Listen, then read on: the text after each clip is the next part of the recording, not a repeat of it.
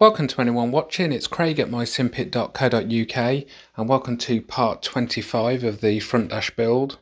In this video we're looking to take the recently constructed standby attitude indicator, we're going to bring it online, run a number of operation tests and then we'll implement it into the front dash frame. Let's buckle up.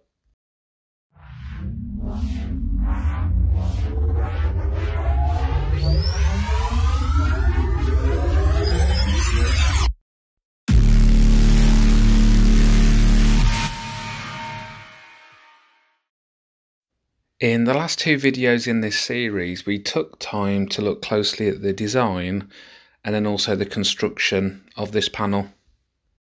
After going through this process, we're now at the point we can look to run a number of tests on the completed panel that we now see before us.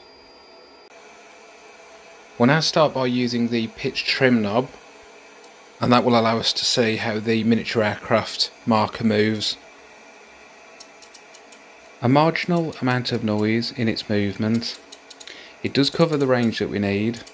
With it secured in place, the jitter is largely gone and the movement's relatively smooth. This knob in the actual A10 you would pull to cage. Because we're using a rotary encoder, we will push it in this case, and we can see the LED is being used for the warning flag. I've used a number of LEDs now as warning flags within the front dash, and they've worked well for me in my various tests.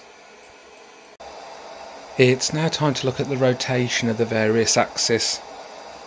So we're just going to pull the nose of the aircraft up and go into a climb.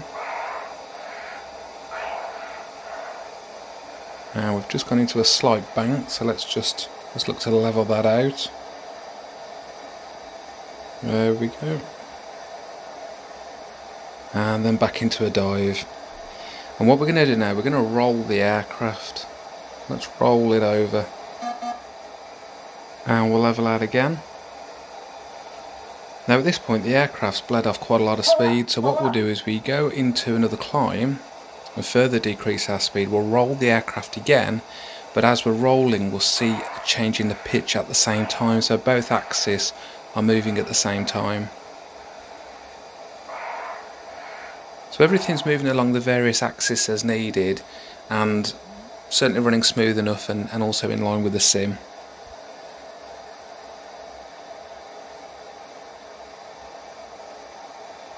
Pull up, pull up.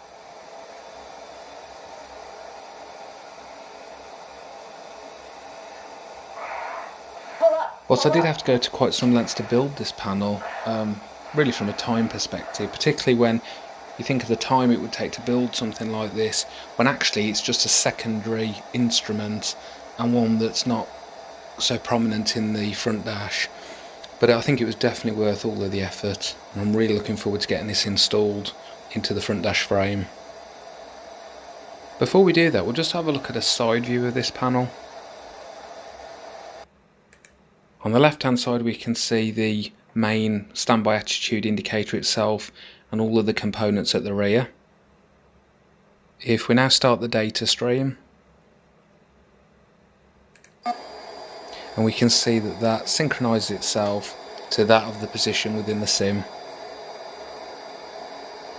We'll now make a few changes to the roll and the pitch of the aircraft.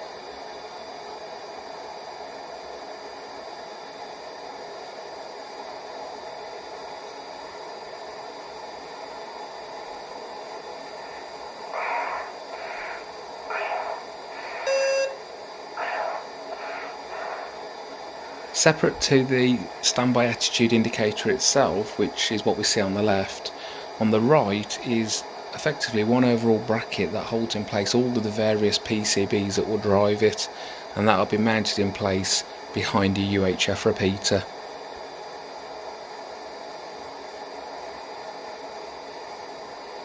Pull up, pull up.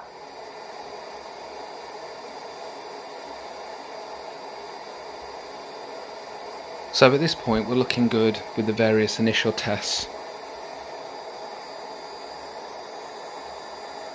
We're now at the point that we can go ahead and mount the standby attitude indicator into place. And for the next step we can now put the UHF repeater back in place. Right then, let's move on to some tests and just check the mechanism and the movement of it and check it's all working as it should be. In this view we can see the main monitor of the simulator and also the whole of the front dash and this new instrument. If I bring up a zoomed in view of that instrument, we can get a better view of that as we start to test it. Warning, autopilot. Pull up, pull up. And the best kind of test is one where we can do a slow movement of both axes at the same time.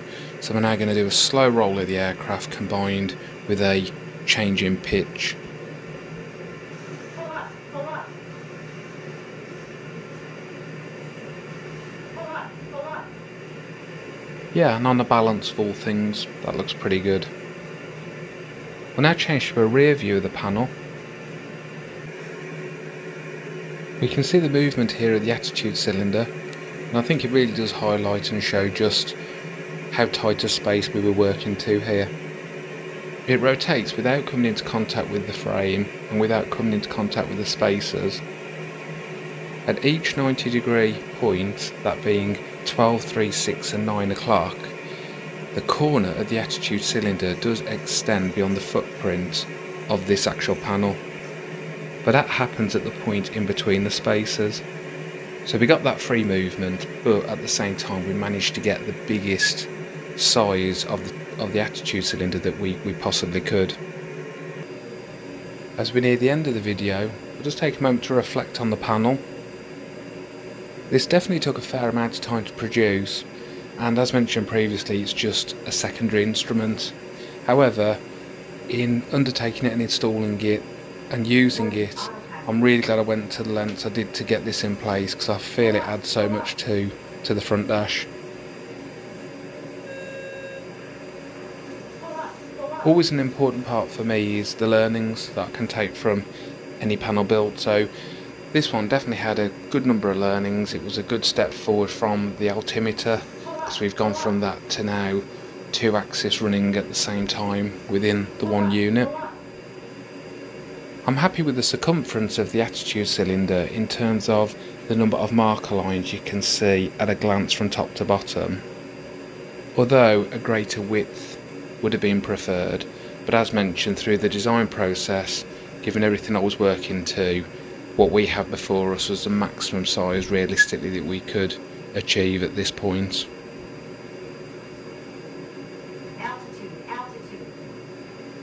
The NEMA 8 lets the roll axis run really smoothly.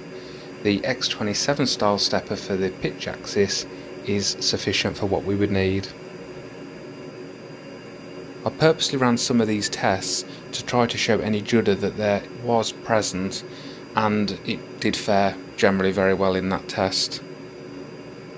The icing on the cake for me for this panel is the implementation of the miniature aircraft marker, and that this is mechanically driven, so therefore it can update in line with the sim.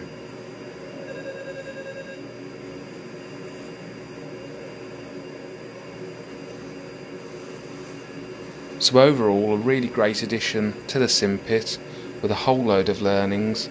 It's by no means perfect, but it is certainly more than sufficient for my needs. Before I power down, I think I'll do a little bit more instrument flying here, and just whilst I'm enjoying the use of this panel, I'll start putting my thoughts onto the indicated airspeed panel, which will be the next one we'll be looking at within the series. Thanks for watching.